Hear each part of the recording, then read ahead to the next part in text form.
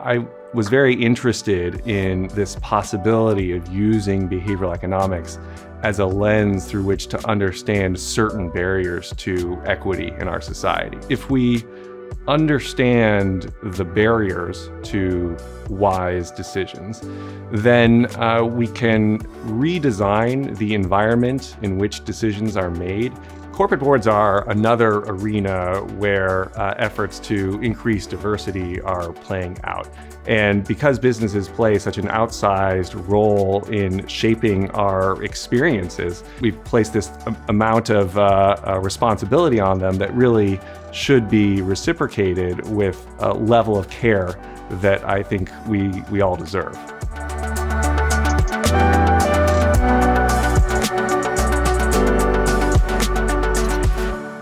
I'm John Beshears, a professor at Harvard Business School and a behavioral economist.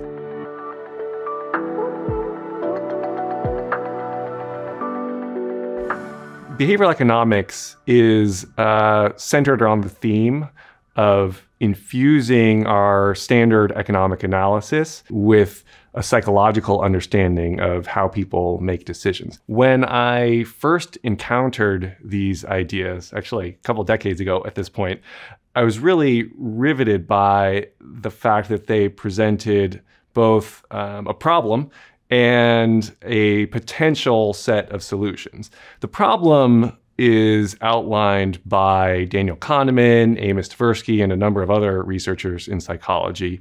They have provided us with a lot of evidence that people are subject to systematic errors in their decision making. And this presents an opportunity. If people are making predictable mistakes when it comes to their personal finances or their personal health decision-making, in other situations, it can underlie important prejudices that we hold against individuals because of their membership in certain groups, because of their personal identities.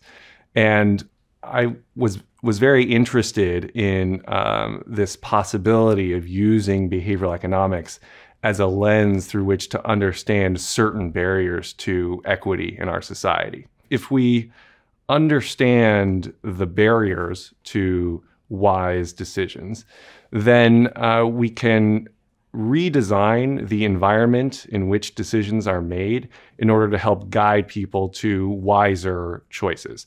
This is known as the choice architecture approach. One example of a choice architecture approach would be changing the format in which options are presented to an individual as a way of influencing their choice. Another example, a little bit more intricate, might be changing the process by which options are selected from a menu in order to influence choice. And the work of many, including a lot of work that I've done, has shown that these seemingly minor changes to the decision-making environment can have a big impact on people's outcomes.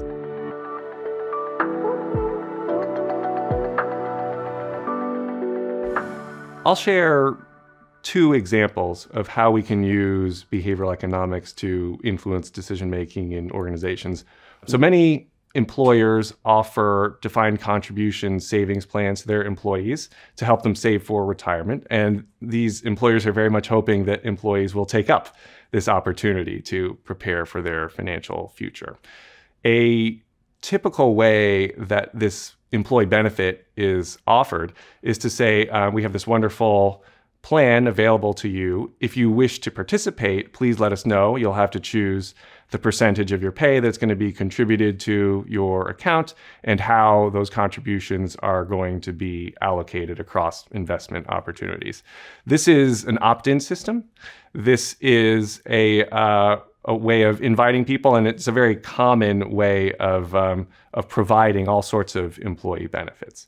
Now, because people live busy lives, because they procrastinate, because they may not be paying attention to all of the opportunities available to them, it takes them very frequently a long time to enroll in a retirement savings plan when it's offered on this opt-in basis.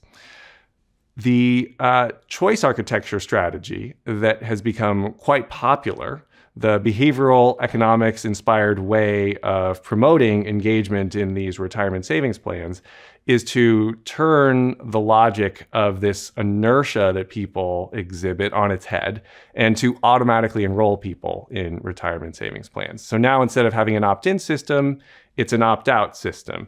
Employees, if they don't indicate otherwise, are going to be contributing at a default contribution rate into a savings plan invested in a default asset allocation.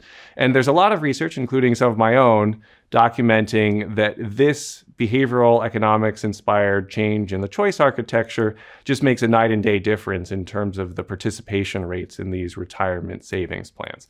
And this has actually become widely adopted in the United States and internationally. And what we see when we do an empirical analysis of the impact of automatic enrollment as a system for promoting participation in retirement savings plans is that across many different groups, across groups defined by gender, by race, by education level, by income level, you see a boost in retirement savings plan participation. So this is a policy across a really broad spectrum of the population is able to promote more positive outcomes when it comes to financial inclusion. But let me use that as a jumping off point to talk about one of my personal favorite behavioral economics tactics that is a variant on this and potentially applicable in this situation as well as other situations. So instead of relying on a default, what happens when someone does not take action when it comes to a particular opportunity? This technique is called an active choice technique, and it says you're not allowed to rely on a default. You as the individual decision maker must tell us one way or the other which option you select. So instead of being able to rely in the retirement savings context on a default, you're either going to be out of the plan or in the plan at a default contribution rated asset allocation if you don't take any action. We're saying you need to tell us one way or the other. And the thing that I like so much about this choice architecture intervention is that it gives people complete freedom to choose. We haven't tied their hands in any way. We haven't restricted the options that are available to them. We've streamlined as much as possible the process of making a choice. So there's very little friction, there's very little hassle when it comes to expressing what someone's desire is. But then we get a good sense, we're sort of prompting people to tell us what it is that they think is truly in their best interest, and then we're going ahead and implementing that. So we've implemented this in retirement savings plans, we've implemented this in healthcare context, and it can really move the needle in terms of getting more people to participate in beneficial programs.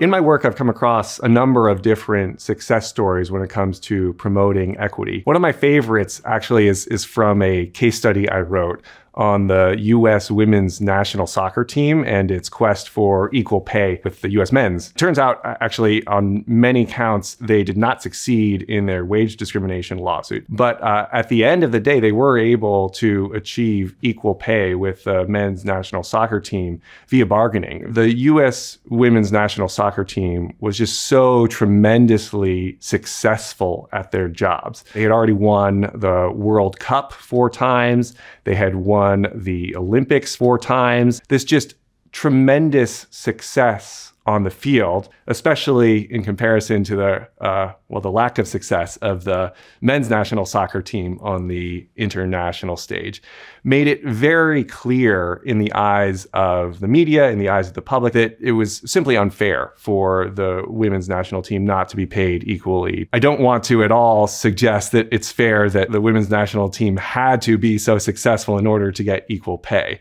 But I do want to suggest that this is a really important factor in terms of driving the public conversation that placed a lot of external pressure on the U.S. Soccer Federation when it came to the negotiations that ultimately led to equal pay. The U.S. women's national soccer team was very clear that their quest for equal pay was not just something that they selfishly wanted for themselves. What they viewed their fight as was an emblem for a broader fight for pay equity. And couching their fight in those terms was a really important element of helping galvanize the public and galvanize all sorts of actors to really be on their side when it came to this negotiation that they were ultimately victorious in.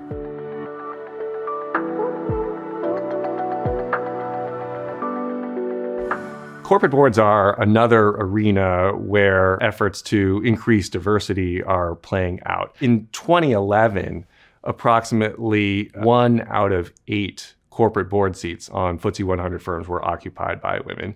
And there was a concerted effort across formal government review panel as well as private actors to really boost that percentage. Over the course of really 4 or 5 years, they were able to more than double it. The folks who were really spearheading this movement were extraordinarily thoughtful when it came to the sequence of parties that they were approaching in order to build a coalition. They already had a number of allies occupying the chair roles. And actually, as soon as you have those first FTSE 100 board chairs on board, you can actually have them reach out to their fellow board members and make it a very personal appeal. Certain board chairs, for example, went on the public record saying, look, my daughter has experienced a lot of barriers when it comes to advancing in her career. And I want to be a person who is actively tearing down those barriers. And as soon as you have a critical mass of board chairs who are aligned with this movement, you can go to other parties. So you can go to executive search firms. They start to develop expertise in identifying the female talent. And as soon as you see some positive momentum, all of a sudden the media get involved and they're able to write, oh, there's some excitement among corporate boards in increasing representation. We're going to highlight the successes of those pioneering board chairs. As soon as some other board chairs see that, they think, well, I want to get in on the party as well. And before you know it, you have a lot of momentum moving towards this. The government commission that was responsible for spearheading this, they put out a very public target of 25%. They did calculations suggesting that this was achievable. And when they put it out there, all of a sudden that became a rallying point for the business community of the United Kingdom. And people could make a concerted effort together to push towards that goal.